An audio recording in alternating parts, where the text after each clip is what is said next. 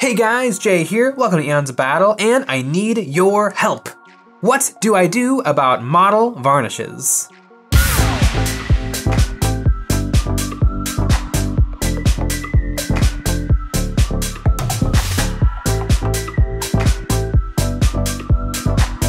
I have been varnishing all of my minis since forever. I used to use a product called Tester's Dull Coat, which is a half-size rattle can, and that gave a really good, albeit really thick, matte varnish. But once I got my airbrush, I wanted to use the airbrush, and so I've been using some Vallejo polyurethane matte varnish. And I thought this was working wonders for me, but recently I've been painting some brighter colored, more vibrant miniatures, and I've been noticing that this really desaturates my colors. Look at this Rebel tank. I worked really hard to get the colors exactly how I wanted them, and then I put on a matte varnish and it super desaturated the colors. When I rub on a little bit of water, it reveals the true colors underneath, and I couldn't tell because there was nothing to compare it to once the matte varnish had gone on. But it completely kind of ruined it.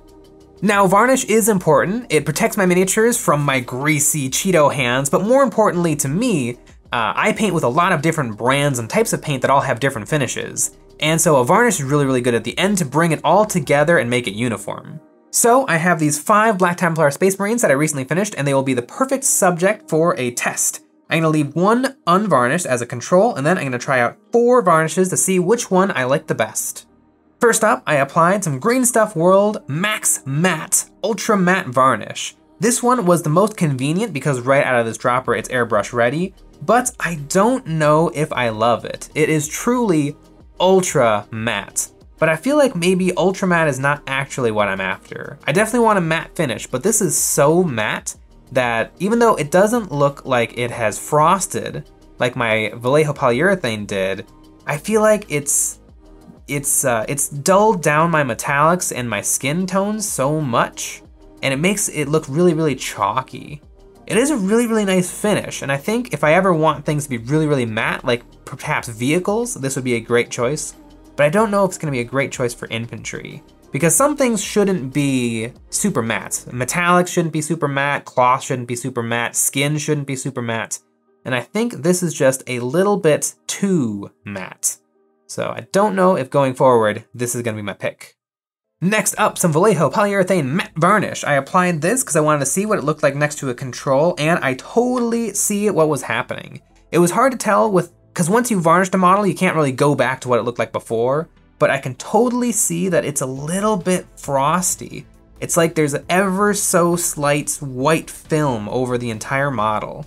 It is definitely matte, but I don't like it, especially on my Black Templars. I feel like my Black Templars are gray Templars. I do that just so that there's a little bit more visual interest, but I feel like the one that has the varnish on it is a little bit grayer still, and I definitely don't prefer it.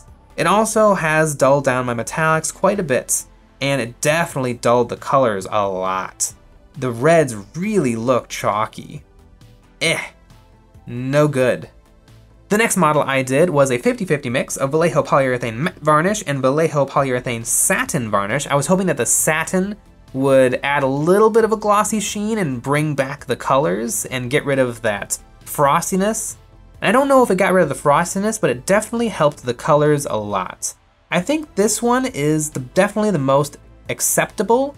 The metallics still look nice and metallic-y. They're not too matte. The colors are still there. I think that this is definitely not bad. It has saved it for the most part, but I still see just a little bit of frosting on everything really, and I don't know if I love it, but it's so subtle. Adding in the satin really helped a lot. And last but not least, a little bit of a wild card, I decided to thin down some Liquitex matte medium, the thing that I'm constantly painting with on my palettes, and just run this through the airbrush and see what happens. And I kinda dig it a lot. It's definitely the least matte out of any of these, but maybe that's for the best. Maybe I actually don't want as matte a finish as I think. It's a little tiny bit glossy, but it's not so glossy that I'm getting spots of white from the lights around me, which is always my worry when I varnish a mini. Sometimes it can be really annoying when lighting around you is taking away from your actual paint job, and that's why you want things to be very matte, but I feel like this is just matte enough. where my colors are still vibrant, my metallics are still shiny, but everything looks really good. I'm sure this isn't quite as hardy a coat as some of the other products I used, but I think this might be giving me the finish I want. Really surprised. So what do you guys think? I'm sure it doesn't look like much on camera, and I'm sure most of you are thinking, Jay, those differences are almost imperceptibly small. How on earth is that bothering you? But it is. I think my favorite was actually the Liquitex Professional Matte Medium, which I'm very surprised about, but this did everything I wanted it to. And hopefully I can use this going forward because this stuff is very cheap compared to these other products. So I'm gonna try out this. But we make tutorials like these every single week, and if you find them helpful, you might consider supporting us over on Patreon. Over there, you're gonna get access to some behind the scenes, hobby hangouts, terrain STLs, and more exclusive content. Please, please give me some ideas on what other varnish products I should try out, and let me know what do you guys use on your models. Put that in the comments below, but as always, thanks for watching.